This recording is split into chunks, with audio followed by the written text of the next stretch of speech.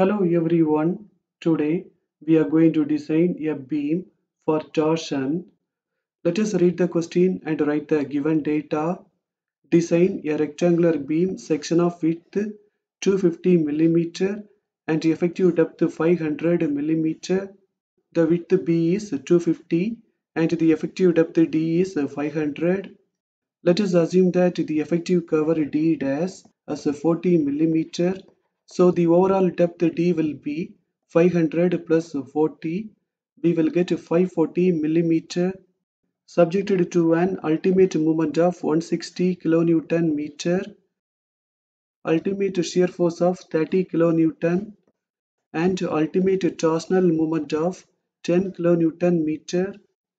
Use concrete M20 and steel Fe415. FCK is 20 and FY is 415.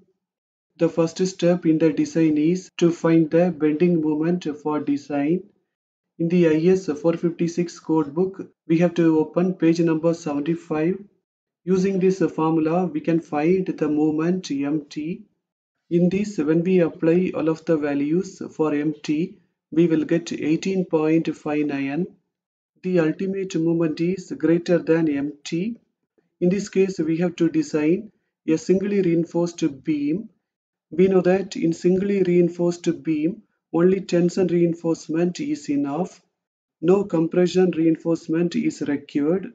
However, we can provide two numbers of 12 mm diameter bars as hanger bars to support the stirrups. Using this formula, we can find the equivalent moment ME.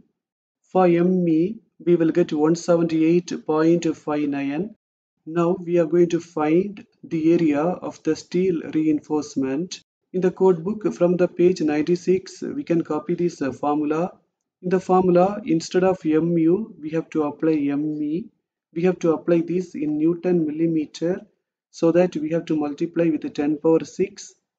Finally, we will get this equation. Using a calculator, we can solve this. For AST, we will get this. Alternatively, we can find AST directly. If you can memorize this formula, we can find AST very easily. In the formula, after applying all of the values, for AST, we will get this.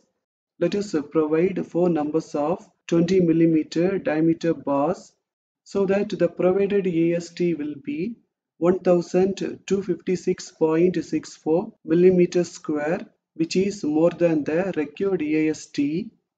Now we are going to provide the torsional reinforcement. In the code book, we have to open the page number 47. When the cross-sectional dimension of the member exceeds 450 mm, additional longitudinal bars shall be provided. It should be according to the class 26.5.1.3, which is also available in the page number 47. In this design, the overall depth D is 540 mm, which is more than 450. So we have to provide torsional reinforcement. The total area of such reinforcement shall be not less than 0.1% of the web area. Let us keep the area as 0.1%, but we have to apply on both of the sides. 0.1 upon 2, we will get 0.05. Let us find the area. 0.05 upon 100 into B into D, we will get 67.5. Let us provide two numbers of 8 mm diameter bars on each side. So the provided area will be 100.53 mm square. Now we are going to do the design for shear. In the code book from the page number 75, we have to copy this formula. In this formula, BE is the equivalent shear. In this, let us apply all of the values. We have to apply the width B in meter. 250 upon 1000, we will get 0.25 meter. For VE, we will get 94 kilonewton. In the code book from the page number 72, we can copy this formula. But in the formula, instead of tau V, we have to apply tau VE. VE is 94 kilonewton. We know that 1 kilo is 1000. For tau VE, we will get 0.76. Now using this formula, we have to find the percentage of steel in tension.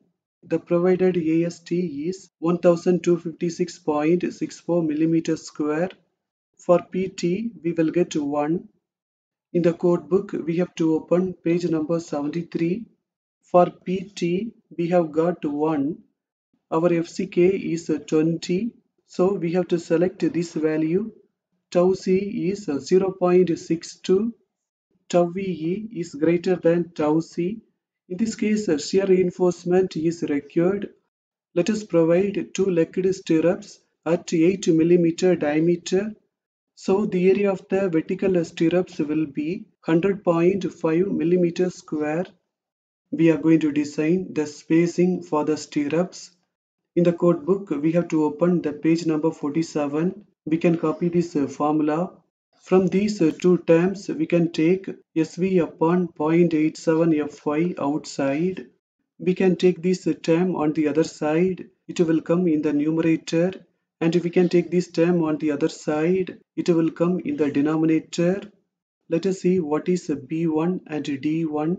B1 is the center to center distance between corner bars in the direction of the width.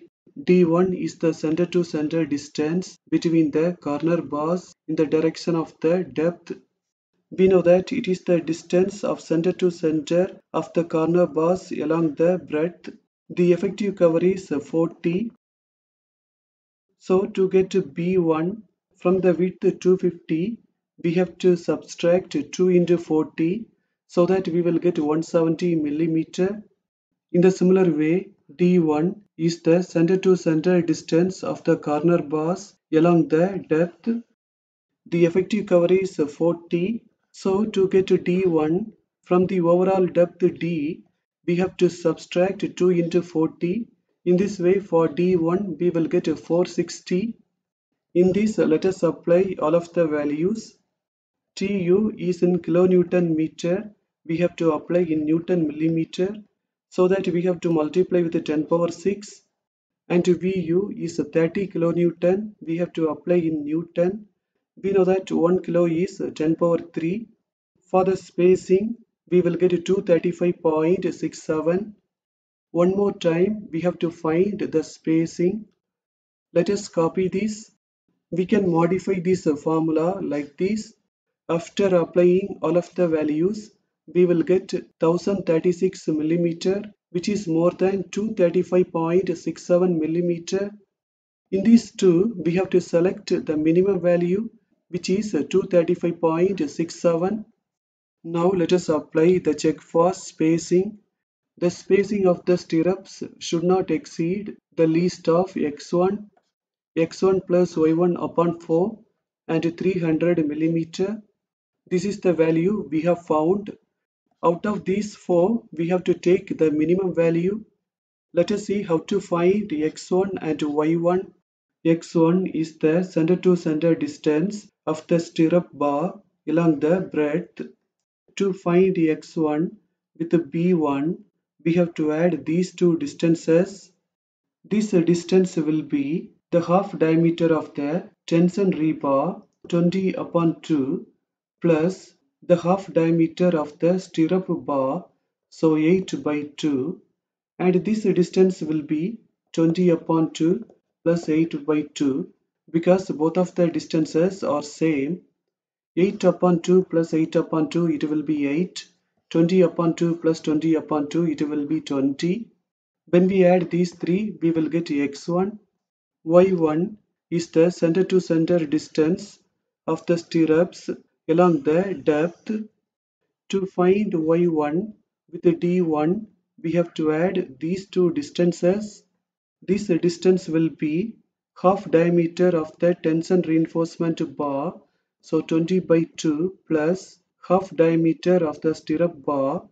This distance will be half diameter of the hanger bar, so 12 by 2 plus half diameter of the stirrup, so 8 by 2. 20 upon 2, it will be 10. 8 upon 2 plus 8 upon 2, it will be 8. 12 upon 2, it will be 6. For y1, we will get 484 millimeter. x1 is 198, x1 plus y1 upon 4, we will get 170.5. Out of these 4, we have to select the minimum value. 170.5 is the minimum one. Let us round that to 170. So let us provide two-legged 80 mm diameter stirrups at the spacing of 170 mm. Here you can see the reinforcement details. In the tension zone, we have provided 4 numbers of 20 mm diameter bars. In the compression side, we have provided 2 numbers of hanger bars, 12 mm diameter. For torsion, on both of the sides, we have provided 2 numbers of 8 mm diameter bars. And for the stirrups, we have provided two-legged stirrup at a diameter of 8 mm and at the spacing of 170 mm. Now we are going to end this session. Thank you for watching this video.